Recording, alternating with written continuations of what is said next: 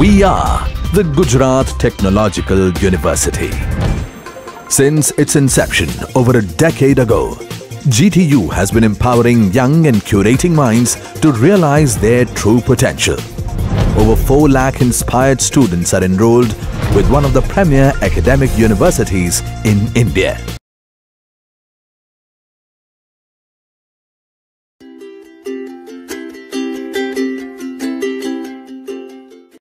Hello everyone, welcome to the world of analog electronics. Our today's topic is shunt capacitor filter.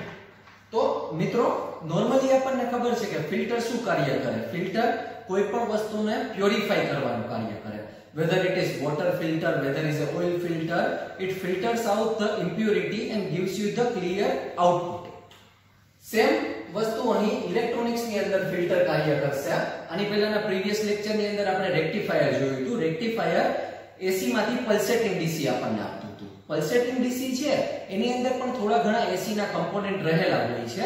એમાંથી જો આપણને pure અથવા તો smooth DC જોતું હોય તો એના માટે આપણે ફિલ્ટર વાપરવું પડે છે. તો અહીં આપણને શન્ટ કેપેસિટર ફિલ્ટર ની ફિગર આપેલી છે. શન્ટ એટલે કે પેરેલલ અને કેપેસિટર નો આપણે ઉપયોગ કરેલો છે. એટલે કે કેપેસિટર ને આપણે લોડ ની સાથે શન્ટ કનેક્શન આપેલું છે માટે એનું નામ શન્ટ કેપેસિટર ફિલ્ટર છે.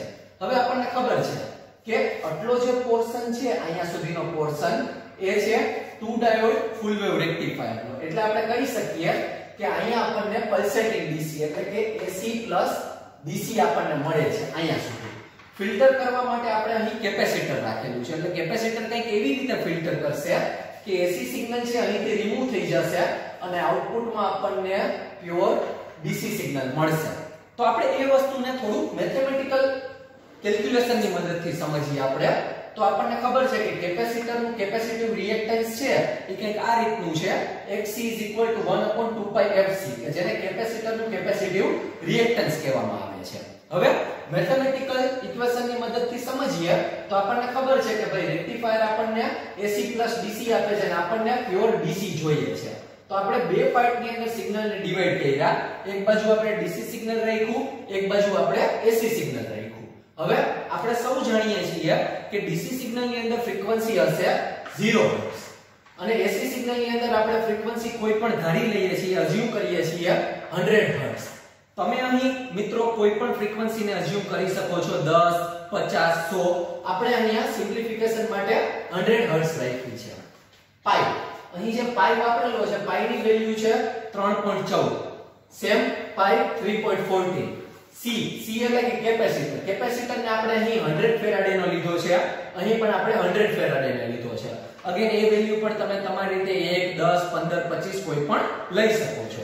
હવે આપણે કેપેસિટિવ રિએક્ટન્સ ના ઇક્વેશન મુજબ જે તે વેલ્યુ આપેલી છે એનું કેલ્ક્યુલેશન કરવાનું સ્ટાર્ટ કરીએ.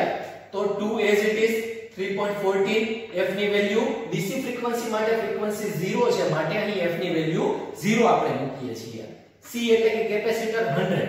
તો કોઈ પણ વેલ્યુનું શૂન્ય હારે મલ્ટીપ્લિકેશન થશે એટલે આપણને શૂન્ય મળશે. 1/0 એટલે એને કહેવાય ઇન્ફાઇનાઇટ. એટલે કે આપણે કહી શકીએ કે કેપેસિટર છે એ ડીસી સિગ્નલ માટે આપણને ઇન્ફાઇનાઇટ રેઝિસ્ટન્સ આપે છે. એટલે કે જ્યારે એસી પ્લસ ડીસી સિગ્નલ અહીં આવશે ત્યારે કેપેસિટર એના પાથમાં વચ્ચે આવે છે.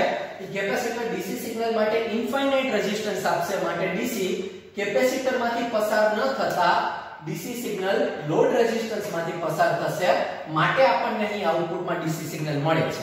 આ વાત થઈ ડીસી સિગ્નલ માટેની. હવે આપણે વાત કરીએ એસી સિગ્નલ માટેની. તો એસી સિગ્નલ માટે આપણે સેમ ઇક્વેશન મૂકી અને વાત કરીએ તો એસી સિગ્નલ માટે આપણે જોઈ શકીએ છીએ કે ફ્રીક્વન્સી આપણે 100 લીધેલી છે. તો 100 ફ્રીક્વન્સીનું જો મલ્ટીપ્લિકેશન કરશું તો અહીં આપણને કંઈક આ રીતનું વેલ્યુ મળશે જે છે 0.000015 ઓહમ. એટલે કે એને આપણે જોઈએ તો ખૂબ જ ઓછો ઓહમ એટલે કે ખૂબ જ ઓછો પ્રતિરોધ કેપેસિટર એસી સિગ્નલ માટે આપે છે. માટે એસી સિગ્નલ કેપેસિટરમાંથી પસાર થઈ અને કેપેસિટરમાં બાયપાસ થઈ જશે. એટલે આપણે કહી શકીએ કે એસી સિગ્નલ ક્યાંક અહીં બાયપાસ થઈ જશે અને આઉટપુટમાં આપણને માત્ર ડીસી સિગ્નલ મળશે. તો મિત્રો આ હતું આપણું શન્ટ કેપેસિટર ફિલ્ટર કે જે એસી સિગ્નલને સમહાવ બાયપાસ કરી નાખે છે અને આઉટપુટમાં આપણને માત્ર પ્યોર ડીસી મળે છે. Thank you.